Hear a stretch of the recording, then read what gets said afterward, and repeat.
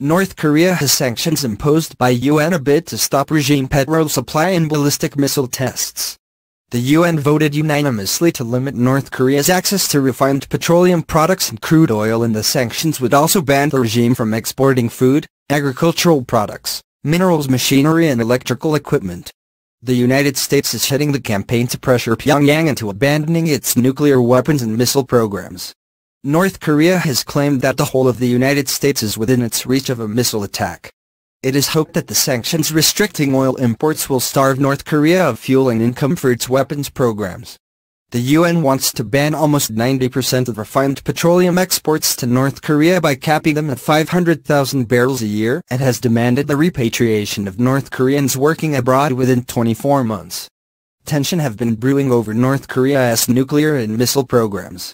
In November, the secretive nations demanded a stop to what they described as brutal sanctions. Although the U.S. wants to reach a diplomatic solution to the crisis, they hope that the sanctions will increase pressure on Kim Jong-un. The U.S. ambassador to the United Nations, Nikki Haley, said, "It sends the unambiguous message to Pyongyang that further defiance will invite further punishments and isolation." While He Tao, China's deputy UN ambassador, said tensions on the Korean peninsula risk spiraling out of control, and he repeated Beijing's call for talks. South Korea has welcomed the sanctions and called on the North to immediately cease reckless provocations and take the path of dialogue for denuclearization.